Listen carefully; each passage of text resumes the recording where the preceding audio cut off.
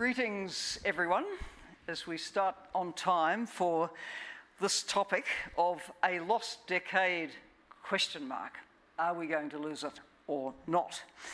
I've said to our panellists that maybe we've got one of the more depressing topics, but the whole idea of WEF is to look for solutions and find ways through the times we live in. And they're not just interesting times, they're in many respects very shocking times, so it requires even more of a step up than we might ever have imagined at this point in human history. You turn on the news every day, you think, am I living in this dystopia which we've created as human beings? This is not good. We've seen our planet brought to the edge of its boundaries and beyond in some cases. We walked into a global pandemic because we weren't ready and we were slow to respond. And then in the past 3 months, we have just seen this horrible tragedy unfold with the war in Ukraine. Tragic for Ukrainians, first and foremost, but with spillover impacts globally. There's been a lot of talk here at Davos of the food and energy price spikes and what this is going to do to the poorest around our world. Of course, the huge numbers of forcibly displaced people over the borders of Ukraine. We're now seeing some of really the best of the traditional donors diverting money out of their development budgets to settle refugees in their countries. That's less money for humanitarian support and the other things that these budgets cover. And then we worry about the shadow that this toxic geopolitics now will cast over our capacity to solve these big shared challenges of climate and the threats to biodiversity and ongoing poverty and hunger and. So none of this is the way we would want the world to be. So the big question is, what can we do about it? Can we course correct? If so, and over what time frame? And I've got a wonderful panel that's going to help us answer these questions. I have Kirill Petkov, the Prime Minister of Bulgaria. I have Hina Rabbani-Carr, who is Minister of State for Foreign Affairs from Pakistan. And I have Carolyn Anstey, President and CEO of PACT USA, which is an international development organisation, works in close to 40 countries looking for human development solutions. Remember, we're being live streamed.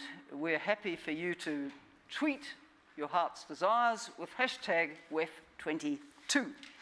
So let me come to Prime Minister Petkov.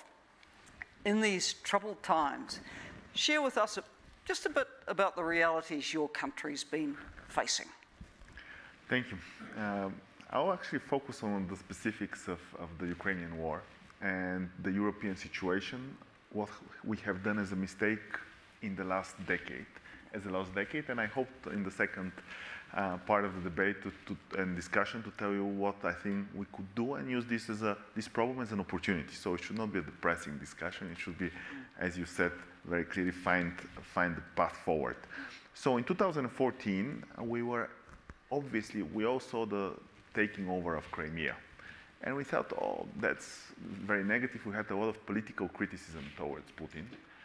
But at the same time, we didn't do our serious homework of strategic next steps that could have made it very different today if we had done them. First of all, we allowed for a lot of the gas storages of Europe to be owned by Gazprom, which creates incredible dependency.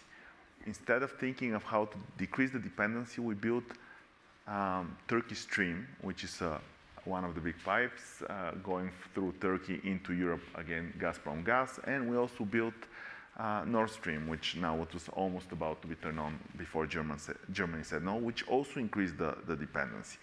We tied our electrical prices with our gas prices, which meant that Russia could not only decrease the supply of gas, but can regulate our electrical prices throughout Europe. We allowed our embassies to be filled with agents.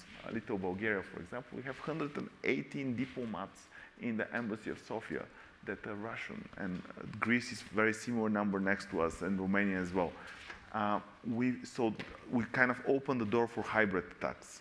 We also didn't think strategically about our defense strategy, and we didn't think about the eastern flank, the logistics. We don't really have corridors south-north to move troops, goods along the eastern flank. So we kind of were criticizing politically. We did all the political discussion, yet our dependency increased.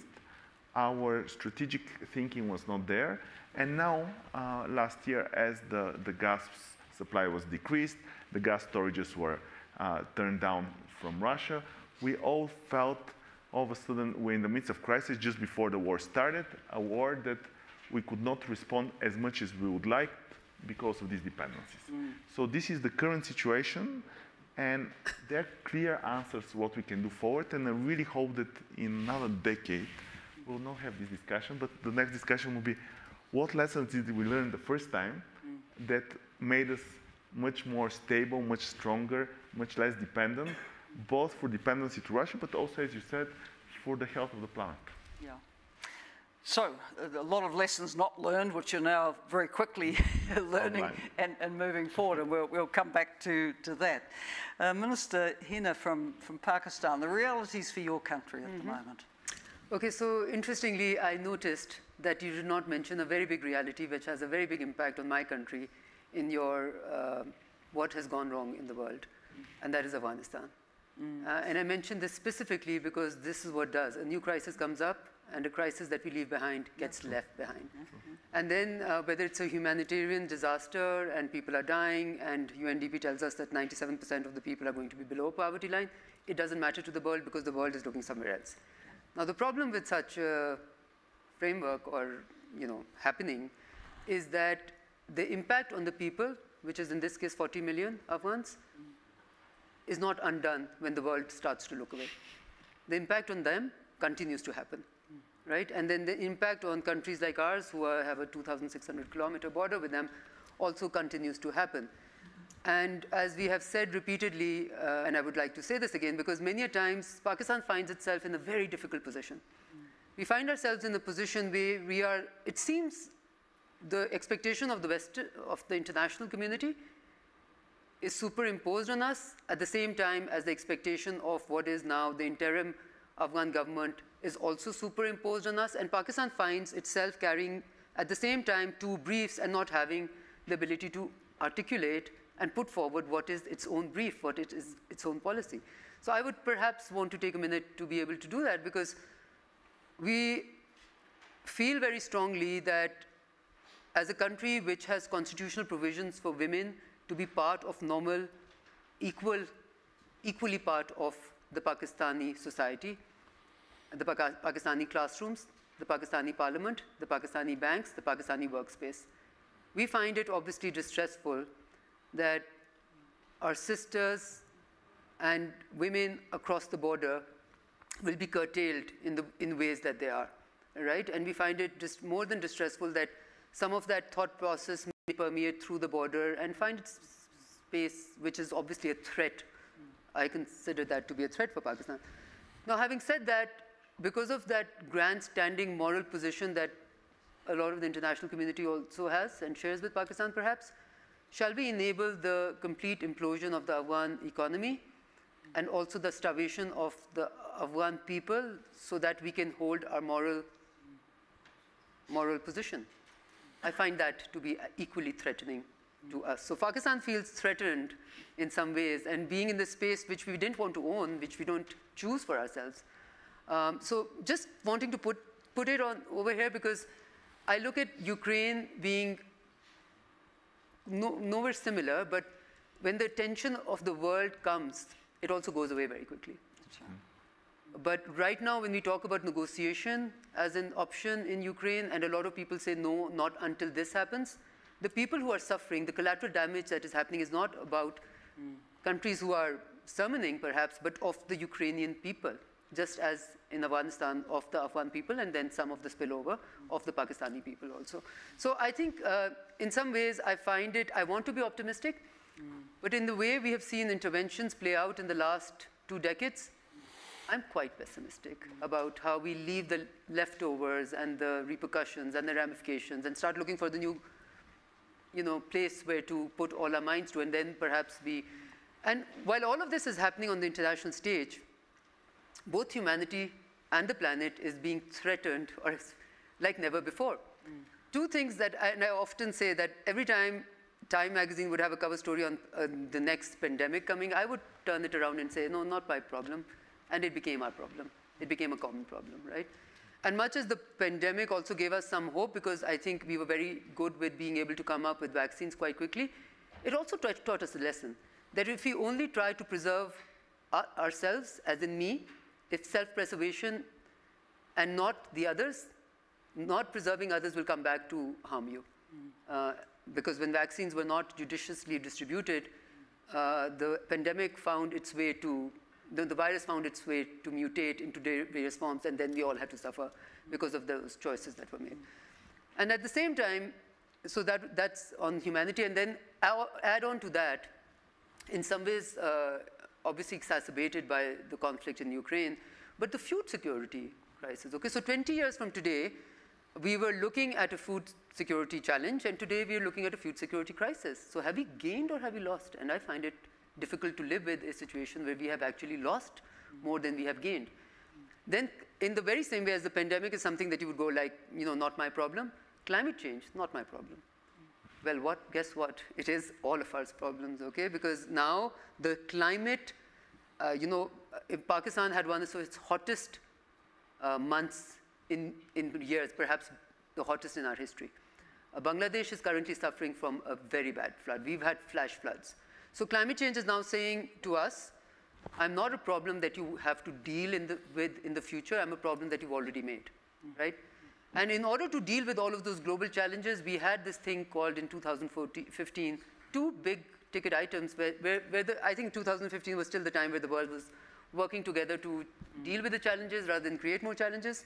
And in that framework, we had the SDGs and we had the Paris Climate Agreement. And I had to be reminded by my colleagues that there was a commitment made of about $100 billion to enable developing countries to deal with the climate change requirements, processes, systems. I don't even want to look at the number in terms of how much have we made. So what I'm saying is, the long and short of it is that we have humanity and planet being challenged like perhaps not in the last many decades. And our answer to that is that the world order as it existed also is also teetering away. And we have no, so we're finding answers in tactical form in some ways, and creating fissures and divisions which are us versus them, which is creating a world which is a dangerous world. One in which we are not looking at ourselves as us, but as us versus them. Well, you're right that media attention, world attention moves on very, very quickly. Remember August last year, it was Afghanistan wall to wall. Absolutely. But the CNN effect says that sooner or later that story gets stale. And, let's be honest, once Western countries had evacuated their nationals, the story went stale. Yeah. And the Afghans were left with the very dismal consequences. And we could add to the, ignoring now of Afghanistan, Myanmar. Things are bad. Tigray and Ethiopia, things are bad. Yemen, they're still bad. Syria, all the military coups in West Africa. But, at the moment, it's Ukraine, although I feel watching media now, the media want to move on from that too. Ukraine starts to slip from the headlines, despite the horror. Over 13 million people forcibly displaced is not a small number of people. And of course, well over a quarter of the population. So it is distressing. Carolyn, what are you seeing from the PAC perspective? So, Helen, I think you did a great job at the beginning of outlining all the problems: food crisis, fuel crisis, fertilizer crisis for many. I guess I would add another F, which is fiscal crisis. There's so much that needs to be done, and many countries are essentially bankrupt. They have no funds to do it. I remember the last time we met here in Davos in person, January 2020, walking down the promenade, and all the stores that are taken over by businesses. In every window, you saw the Sustainable Development Goals. You saw sustainability. I haven't heard, you're the first person in the 4 days that I've been here to mention the SDGs. So I think a lot of things are falling off the agenda, and even sustainability and climate is not as dominant as it once was. I would add to that progress on gender going backwards. Enormous, you talked about the schism or the them and us between countries, but it's also within countries. Absolutely. A lot of countries very, very divided internally, polarized. And across the world, the polls tell us there's a lack of trust in institutions. So Helen, you talk about how we can all come together to fix things, but there is a lot of lack of trust. So that's essentially the bad news of what I see, and I do worry about development assistance being diverted away. We already see some European budgets. Instead of being spent overseas, they're all going to be spent at home now on the refugee crisis. And we know in the development community, getting additionality is extra money is always very difficult. That's the bad news. What's the good news? I do see a glimmer of good news, and that is all those people here at Davos who are working on development, everybody's talking about localization. Because there's no trust necessarily in big institutions, in government, people are now saying problems have to be solved at the local level. Because COVID essentially had to be delivered at the local level, we've empowered local communities. And for so long, we've talked about stakeholders, we've talked about beneficiaries. Now we're starting to talk about solutionaries, people at the local level who will make their own solutions. And I think we've built this network now to deliver vaccines. We now have to pivot it to deliver healthcare, to deliver education, to empower those communities to hold governments accountable through stronger civil society, stronger media. So I think in that localization emphasis, there has to be buy-in, there has to be ownership at the local level. That's what we do at PACT. We work with local communities. That is a real hope for the future. Yeah, very, very interesting. Kind of anticipates the next question I was going to throw to the Prime Minister, which is you now see the lessons that needed to be learned. So tell us about how Bulgaria is pivoting to take on these challenges and where you think that's going to lead you. Yeah, it's the opportunity is there.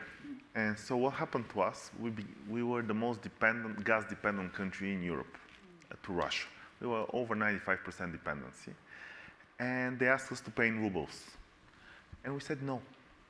And everybody was very surprised because we were supposed to say yes the fastest. Because when you're 95% dependent, you should be the fastest to say yes. But we said no.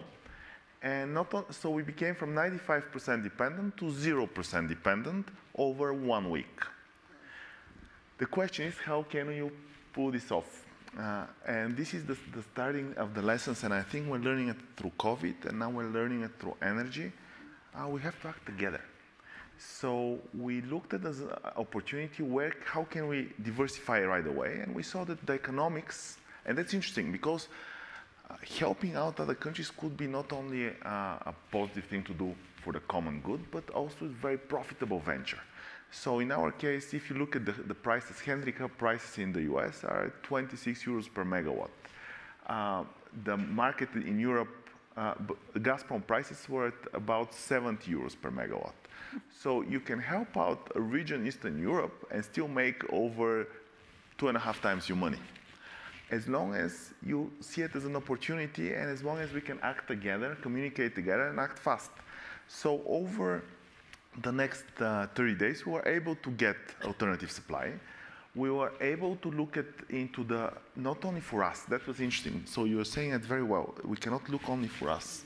We started looking at our gas infrastructure on a regional level.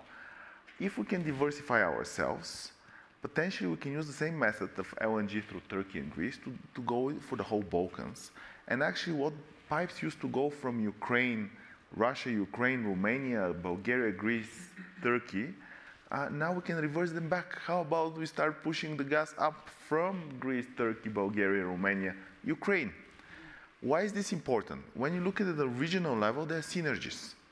Synergies that if you look in country by country, you cannot. For example, Ukraine right now has over excess supply of electricity. If they can supply electricity from Ukraine to Romania, Romania doesn't have to buy as much electricity from us. We can sell this electricity to Greece, which can then change their consumption of gas because they use gas for electricity. All of a sudden, we have less use of gas, more optimal use of the system level, and using the existing infrastructure to look at it on a regional level, decreasing our dependency. The second part is when we talk about sustainability. I mean, this is the best time if you want to decrease dependency, also to increase your sustainability.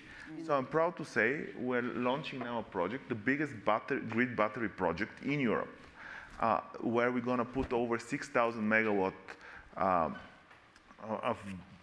hours of battery storage on a grid level with a lot of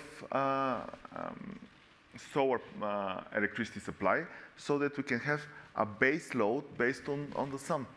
So all of a sudden, not because we really love to do it, but because we had to do it, but with looking at it as an opportunity, my hope is that by the end of the year, we can say we have no dependency on Russia on gas, and we have a lot more green economy than before, and now the coordination between us in the region has increased because of this threat. And final example on this, when we talk about military mobility, I mean, up to now we had only one bridge between Romania and Bulgaria where we can move things along on the east of both countries. We just came together and said, why we have one bridge? Let's have 5 bridges. I go to Greece and we're like, let's increase our interconnects with the gas supplies. So in other words, there is hope, because when it really gets tough, this is when you become creative, and then you realize the gain of working together. So I'm actually optimistic for the next decade if we have taken this lesson from the last decade, which we've lost, and say, okay, we don't want to lose another one. Yeah, it's refreshing, because your attitude is we're not going to cry over spilt milk, we're going to get on and make our luck. And I think the energy transition possibilities coming out of this in Europe more broadly are really very, very exciting. Just a heads up to the audience, in a couple of minutes I'm going to come and say, you know, what would you like to put into the discussion? So just be thinking about what you'd like to say. Minister Hina, would you like to sort of maybe talk a little bit about what are the opportunities in Pakistan to innovate in response to the crises that you're facing? Okay, so I think it's a bit more challenging to have a response to crisis, pretty much your type of situation, where the crises are not in your control, right? So the crisis on the border, for instance, is not something that we made, but it was handed over and then everybody left. We can't pluck ourselves up and leave, right? But then again, to try and look at it positively, I think there is a real possibility of the region working in a way that it has never worked. Okay? Which would require, so the only silver lining that I have seen in all of this is the potential for trade of Afghanistan with its neighbors, which includes obviously Pakistan and Uzbekistan. Now, what is happening at the same time is that because of what the US decided to do on their exchange, on their reserves, and because of the banking channels collapsing, the Afghan economy is not able to function at all, right? So you can, even as an international organization, if you want to take funds there. So that's, I think, where the world is actually enabling a disaster, which it should stop enabling and should start disabling immediately. Because that has an impact not only on Afghanistan, but the entire region. And of course, if the impact is only on Afghanistan, that's big enough. Now, looking at where Pakistan is, Pakistan has always talked about itself being a geostrategic location, right? But a geostrategic location, which is a positive geostrategic location, can only be such if we start trading with all of our neighbors. Now, the problem again is that one of our neighbors decide to go rogue, which is India. Now, the bigger problem then, the superimposed problem, is that The world has, however, is currently very enamored by that neighbor because it is part of the China containment policy. So I'm just giving you an example of how a country finds itself being the victim in some ways of international politics, international geopolitics. And I still want to take the positive on what can Pakistan do to assist itself. Okay, so when it comes to India, I don't think we can do much until India decides to at least stop being rogue on whether it's Indian-occupied Kashmir or it's the rights of the minorities. And when it comes to Pakistan also, what Pakistan can do is to be an image which is very different than the ones that we complain about. Okay, so in how we treat our minorities, in how politics in Pakistan ought to become less divisive. But there are some big takeaways on what Pakistan has done right. And to me, one of the biggest one is that in all of this fractured sort of politics around in our neighborhood, Pakistan and whatever economic impact we were having within Pakistan, and right now we also have an oil impact, by the way, which is coming out of the Ukrainian crisis, which is turning into a fiscal crisis. So who would have thought that the conflict in Ukraine would have a direct impact on fiscal space in Pakistan? But despite that, 10 years back, when we were in government earlier, and then all successive governments, which is actually a very big indication of positivity to me, decided to take it along, is that we decided to create a highway for the poor in Pakistan, where we said, okay, beyond a certain limit, everybody has to be supported through this thing called the Basic Income Support Program, which was targeting, by the way, women. So it said that the household receivers will be women so that their status in the household is also improved. So it turned out to be a very innovative and far-reaching, and has a far-reaching impact. And now we have built-in health insurance and many other, used it really as a platform and as a highway. So that when the Pakistani economy suffers from the shocks that it suffers, the poor are at least given a certain, a certain income that will go to their home. A floor. A floor in some ways. And I'm just going to perhaps leave you with this thought that South Asia happens to be a region which has benefited the least from being in its geography, which means that even the countries which have done well within South Asia have done it by trading with countries which are far, far away. So the best country performer in South Asia would also have intra-regional trade, which is less than 5%, which is not the norm anywhere, right? And just to say that on the trajectory that we thought we were going, with everybody having a reason to normalize, that trajectory has been broken because of the superimposition of the China containment policy and giving others a reason to now be sort of divided rather than together. So that to me is a very, very big challenge as we go forward, because I genuinely believe that if this region can't come together and be able to live, trade, invest in each other, have people-to-people contacts, etc., we will be held back by our geography and by our history. We want to be able to break free from both, not a geography obviously, but from a bad past, so to speak. Thank you. Carolyn, any reflections on what we're hearing from these two very different national contexts? You know, I think they're talking about, as policymakers, how many issues they have to deal with. We tend to think, since we're not in government, that government deals with one issue at a time, but all the issues come together. And I think, as I say, 2-3 years ago, there was a much more singular focus on how can we build back better, how can we deal with climate change, and now there are all these things coming in from left and right, politics, economics, culture. I do see some positive things, though. Greening of the supply chain. Companies are beginning to talk about that. There's greenwashing, we know, but there's also, I think, a sincere effort to try and look at that supply chain. I would like to see it be not just about the greening, but also taking responsibility for the health of people along your supply chain. Putting the S really in ESG, so it's not, the focus isn't all just on environment and governance, but also on social. We do a lot of work with artisanal miners who are mining cobalt or mica or many of the products we all use now in batteries and in our cell phones. they are really a forgotten workforce. And we love to talk in development about the last mile, about getting vaccines to the last mile, which means the communities. But really, these people are the first mile. They are the first mile on a supply chain that gives all of us what we need to live our lives. And we need to recognize their role and our dependence on them and begin to work with those communities. We need to certify these products. We need to trace their cradle-to-grave journey into our stores so that ultimately we know where was there child labor? Were people, did they have access to health care? What were the health and safety around the production? So I think that's also positive, but we have to build on it, and we have to hold companies accountable. I'm a little worried in this trust issue. We know that the polls say people don't trust government, but people have trusted business a little bit more.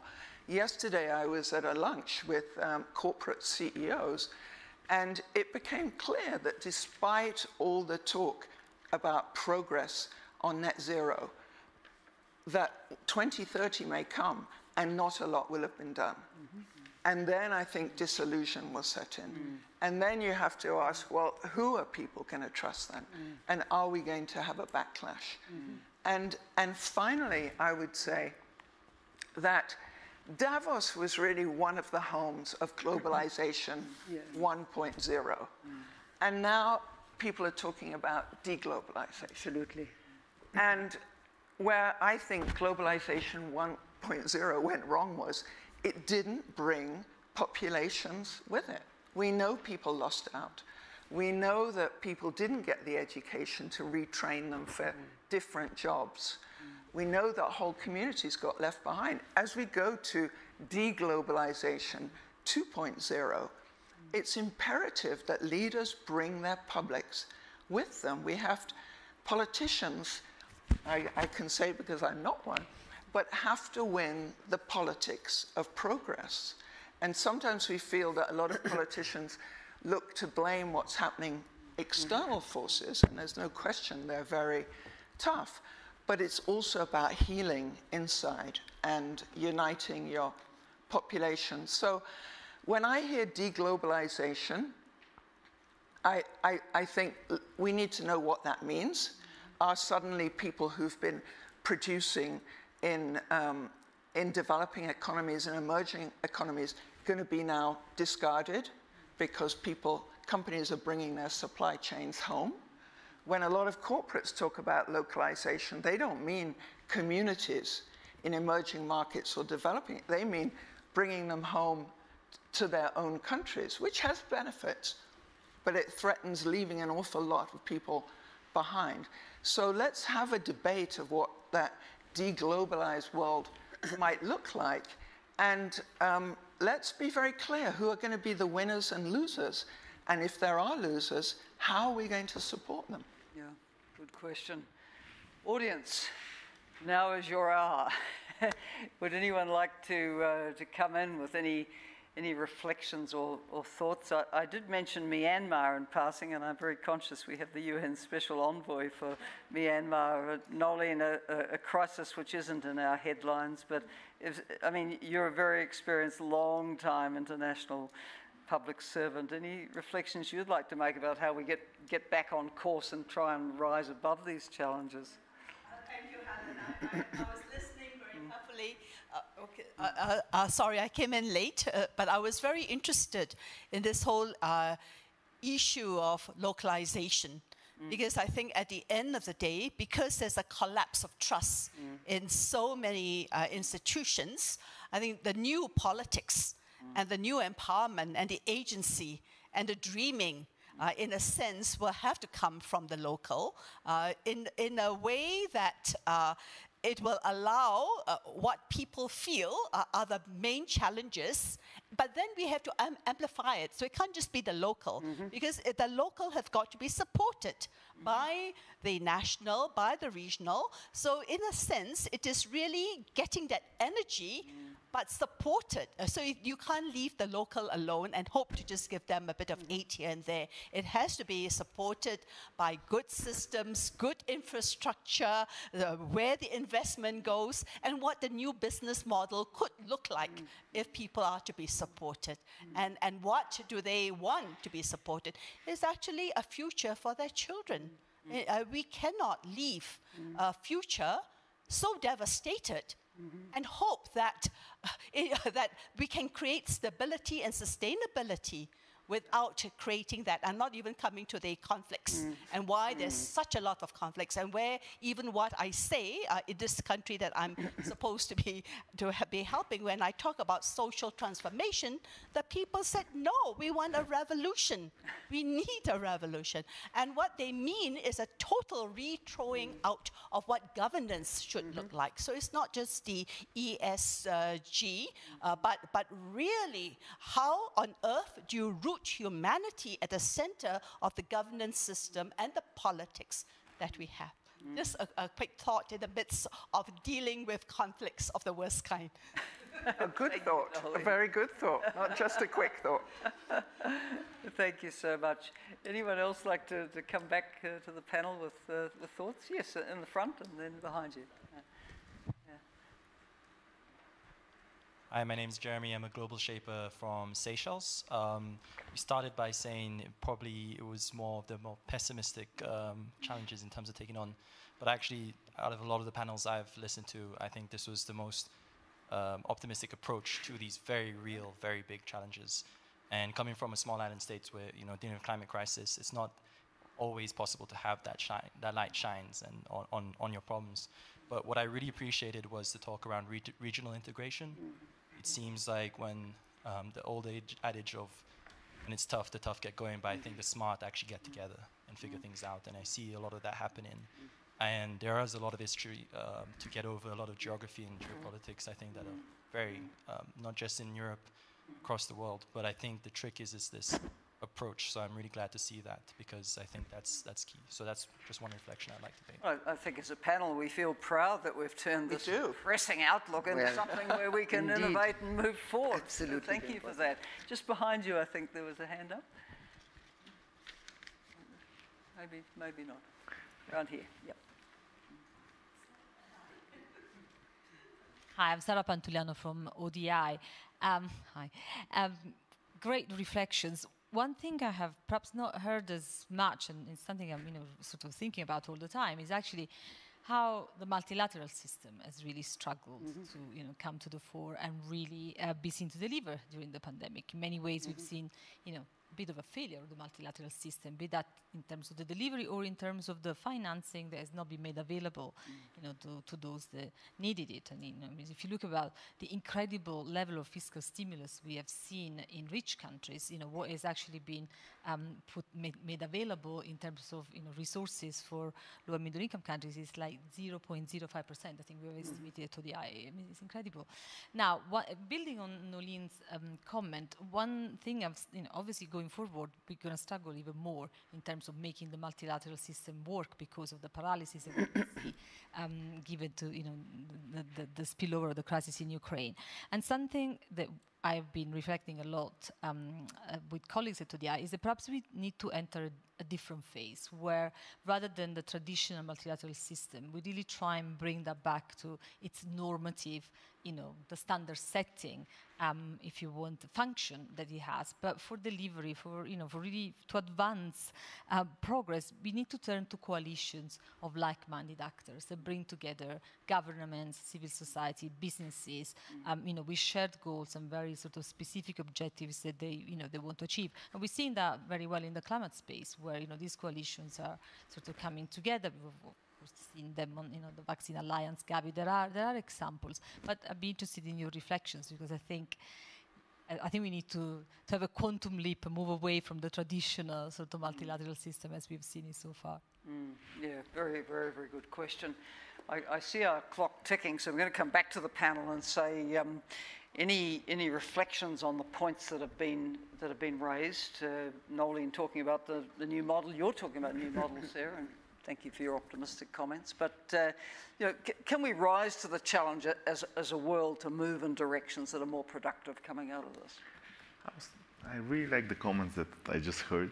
So if we can say globalization 1.0 was actually global competition.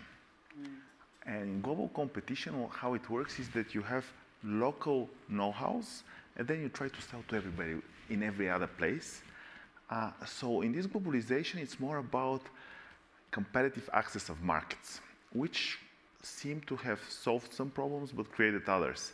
What I think you all are referring to is globalization 2.0 is coordinated problem solving, which is very different than just global competition.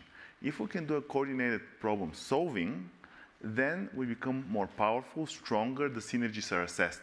And that's a very different approach than globalization 1.0. Yeah. So I think localization is not the opposite of globalization, but it's local problem solving in a coordinated global way. I think that's the direction forward, at least from my point of view. Yeah.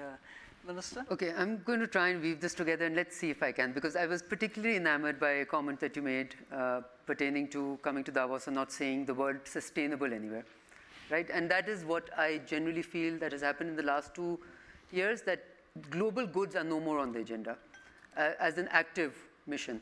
And I also want to sort of weave this together to say that there are two things. One is deglobalization, which is a good thing, but needs to be managed in a way that it doesn't break anything. And there's a localization, but then the global goods remain the global goods, and the global infrastructure remain the global infrastructure, and the global systems remain global systems. And then there is the more challenging or difficult decoupling. There's a difference between deglobalization and decoupling. Deglobalization, good thing; decoupling, bad thing. If decoupling that we see, this charge towards decoupling, continues in the world system, then I fear, and I hope I'm not being overly pessimistic, but I truly fear the worst, because I think exactly what you're saying, sustainable SDGs, Sustainable Development Goals, climate change, which affects all of humanity, are going to get off the agenda and off the radar screen. And when we sit here in this time, I like to imagine, what we're experiencing, is this a blip? Is this a turning point? Is this an inflection point? Because when history is written, really, we've already forgotten Afghanistan. We will soon forget Ukraine, perhaps, and then we'll go on to the next big challenge. And then, for the next 2 weeks, be really obsessed with it, and then we'll move on. But what we leave behind is real people, and real impact, and real ramifications and repercussions, not only for the people, but for the geography, for the region. So, in some ways, trying to weave this together, there is a role that the multilateral systems have. Until the time that we have not come up with a better system, it's the only guarantee of security that is given to smaller states and medium-sized states. And when everybody starts looking for exceptions because they are able to justify their behavior because they are means to good ends and everybody else's behavior is means to bad ends, it creates a problematic situation. And that is what we're seeing right now. So because when you go against international law to do something because you think it's the right thing to do, but then when someone else does it, it's the wrong thing to do. That's a bit problematic.